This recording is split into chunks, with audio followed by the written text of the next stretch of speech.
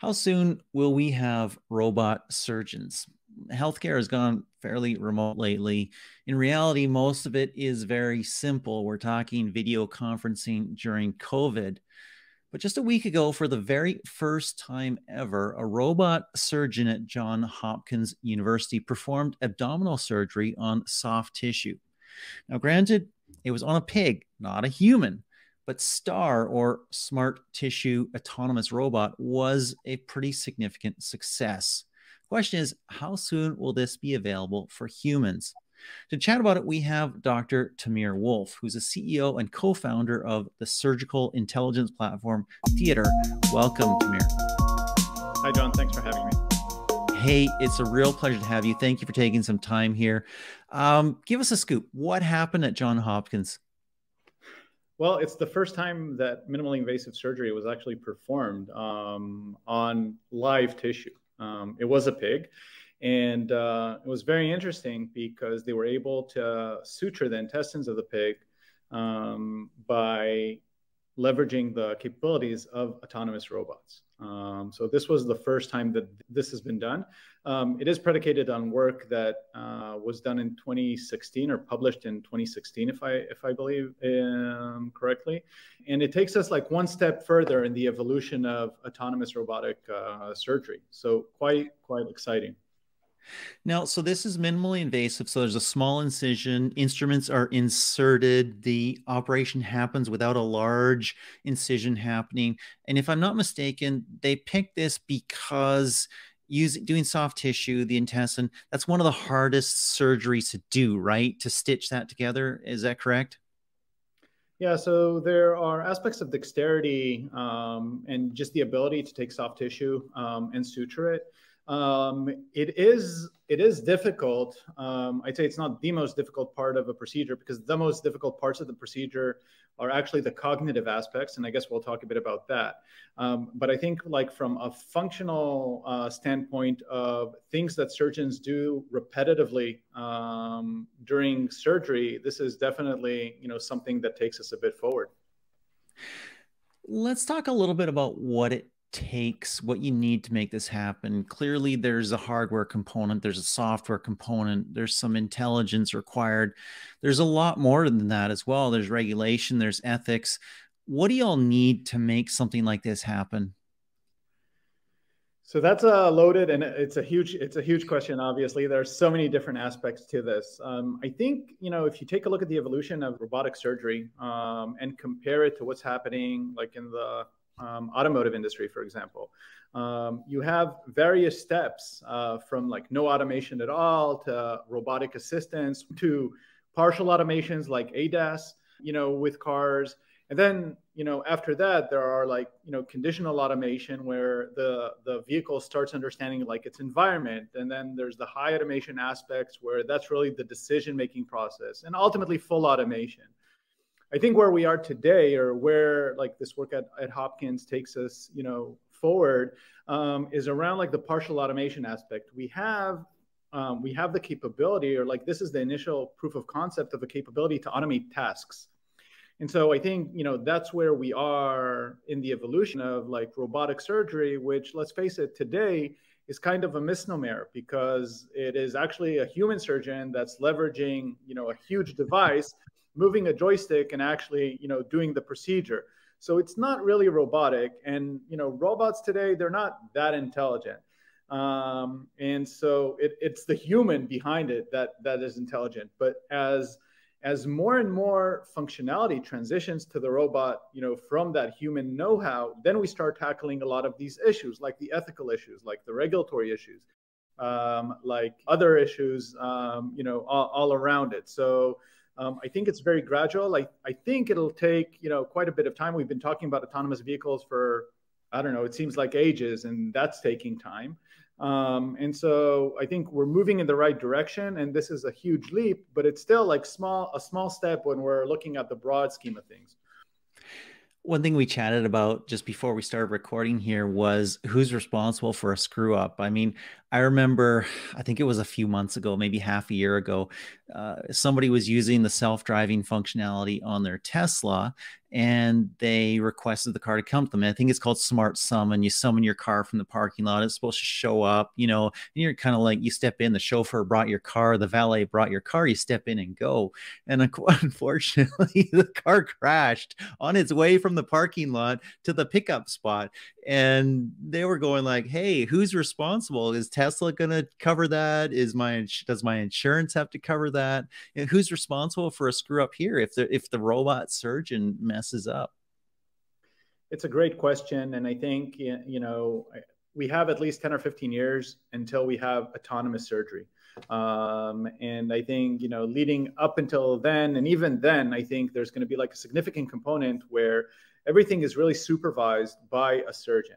And what the robot does is actually supports the surgeon in a variety of tasks and, hopefully decisions down the road that help, minimize variability in the way that surgery is performed, because there's tremendous amount of variability today.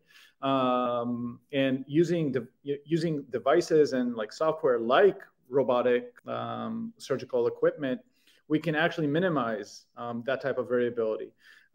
So I think, we're still a long way from robots doing everything on their own. And so accountability will likely still be with the surgeon who is responsible for performing the operation. This episode is sponsored by Dollar Smart, my creator coin. Yeah, it's crypto. No, it's not a scam. Buy some to support the show, sponsor the show, get weekly rewards as the coin grows, or just to be part of the community at rally.io/creator/SMRT. I think that makes sense. Let's talk about what that time frame looks like. We've seen autonomous surgeons do stitching, for instance, and theoretically, the report is they've outperformed humans at doing that. When do you think we'll start seeing robotic surgery? And we won't call it autonomous, let's say. Maybe let's make that two levels: robotic surgery on humans, and then autonomous robotic surgery on humans. What do you think is a time frame here? I think it's going to be evolution of like the robotic platforms where initially they assist in very discrete, like specific parts of the procedure, where we need, like the surgeon needs to do something that requires like a lot of repetitive motion, and that for them might take a long period of time and not be as precise as what can be done with a robotic platform. But it'll only be for like specific, in my mind, it'll only be for specific portions of the procedure. A huge part of what makes or breaks a procedure in the operating room is actually the decision-making process. It's how you interpret things and what you do when you encounter something that just happens. And I think like we're a bit far from that. It's actually, when at Theater, we're trying to start and gather all that, like we call it the surgical intelligence, because it really is the brains and the know-how that surgeons have today, that is like scattered all over. And we're trying to like start understanding what that is and codify it so that ultimately one day we'll be able to just fuel it into the robotic platforms, so that there is this cognitive aspect, but it's going to take a bit of time. Yeah, go ahead. It's almost like you're saying that every human being is just slightly different, and every surgery is just slightly different. I mean, if you talk about robots that are assembling products, each product is exactly the same size, and the components are exactly the same dimensions every single time, or else there's been a screw up. And if so, then the entire production line is probably shut down. But humans come in different sizes. And I suppose that happens inside as well as outside. Definitely. So humans come in different shapes and sizes, and surgeons do too. Surgeons have different capabilities. Surgeons, like the way surgery taught today is an apprenticeship model. Every surgeon, even within a specific department today, has different background, has different exposure, has different experiences.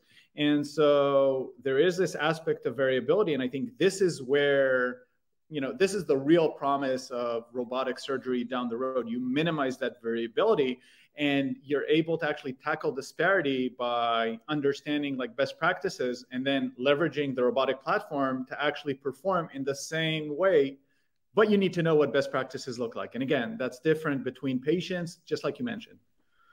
How can surgical intelligence, like what your platform provides, feed into the AI and the machine learning that the robots will need?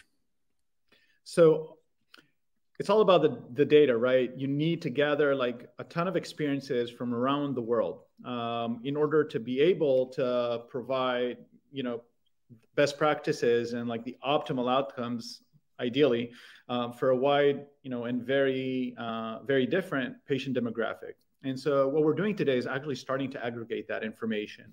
And we're gathering experiences of thousands of surgeons, tens of thousands of procedures.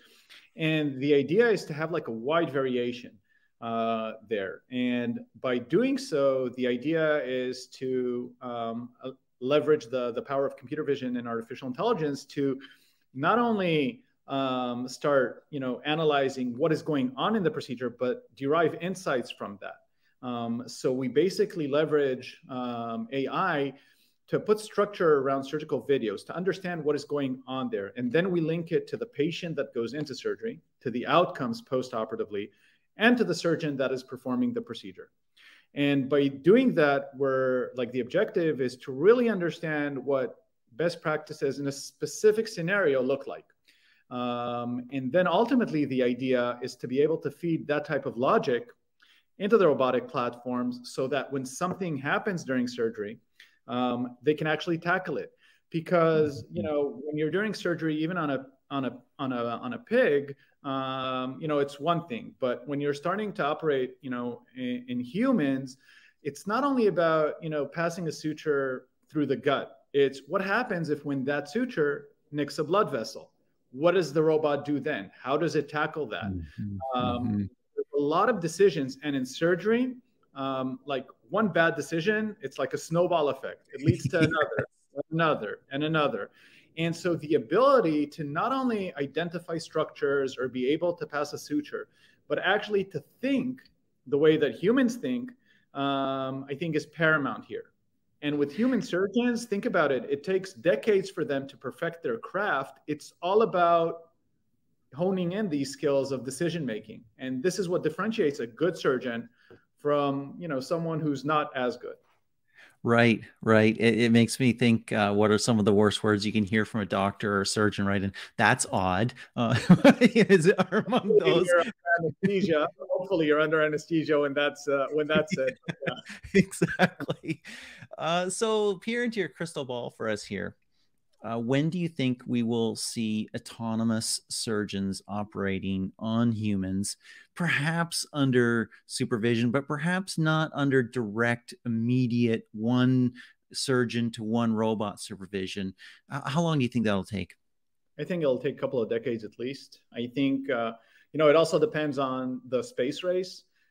Because where a lot of this is, might be valuable are like trips to Mars, for example, where you can bring a specialist for each and every procedure, and you want someone, or in this case, something that has like tremendous data, in the back of their proverbial mind to be able to do things. But I think we still have a ways to go. What will that do, assuming we get there, to the availability and cost of healthcare? Like one of the reasons I founded Theator is to tackle variability in this space. Like I have a personal story where I diagnosed my wife and my previous boss with appendicitis while living in New York within a span of several months. And I took him to the hospital 7 miles apart. And the approach to treatment were very, very different. With my boss, it was like a near-death experience, even though I brought him already with a clinical diagnosis. And again, one error and mistake led to another, and complications and protracted stay. And on the other hand, with my wife, luckily for me, 12 hours in and out. And so, this is like New York City. It was 2015 at the time. 2 hospitals that have amazing surgeons. So why is that? And, when you think about it, there is tremendous variability because surgery is an apprenticeship. And I think being able to gather all this data, identify best practices, and drive them into a platform like this would go a tremendous way towards alleviating variability in the way that that surgery is performed, and also allow better access to optimal care to huge populations that today simply do not. Because today, whether we like it or not, there's this notion of like where you live determines if you live, just because surgeons are different. And so this is something and sometimes there aren't surgeons where you need them to be. There are entire countries, whether that's India, whether that's other countries in Asia or Africa, even China, even frankly, in the United States, perhaps the richest country on the planet, there are many locations, rural locations, where you simply don't have access to the doctor, any doctor perhaps, but certainly in many cases, the specialists you need and the surgeons you need. Exactly. Yeah. There was a recent article that also came out in the New York area that talked about hysterectomy or resection of the uterus, and showed that if you're at a higher socioeconomic status, you go to the specialist, and if you're lower socioeconomic status, then you go to the doctors that have less experience in the same healthcare system. And so that is the type of thing that even in the United States, I think we're tackling. And I think there's tremendous promise in a platform like these surgical robot platforms that we're working towards. Wonderful. I think it is a fascinating future that we're looking towards in healthcare, because we have the convergence of so many different things. We've got so much data. We've got intelligence in the form of AI. We've got robotics. We've also got so much data that we're collecting every day from wearables that we're wearing, data that we're collecting from apps that we're tracking what we're eating, apps that are tracking our exercise. And that'll get more and more sophisticated as we go as well, looking at our heart and other vital functions. And certainly this one right now can tell my the oxygen level in my blood, and what are we going to have in 5 years, right? Is it going to look at blood chemistry on a regular basis? Am I going to get something inserted? Who knows, right? But the AI platforms that are going to be required to synthesize all this data, because frankly, your general practitioner doesn't want to hear it.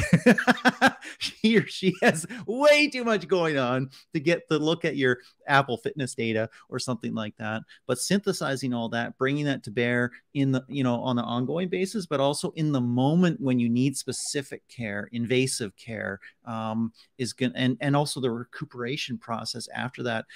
It is a fabulous, amazing, wonderful future that we're working towards, and I want to thank you for this time.